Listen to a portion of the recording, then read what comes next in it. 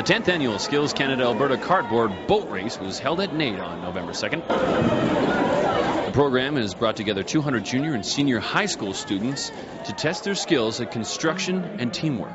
The students had an hour and a half to construct boats using some simple materials: cardboard, masking tape, duct tapes, and string. Following that, the NAIT instructors will judge the boats, and then this afternoon they will race them in the pool for the championship. Skills Canada Alberta is a not-for-profit association that works with the government to help develop Canada's next trade and technology talent. Reporting for Sun Media, I'm Nathan Martin.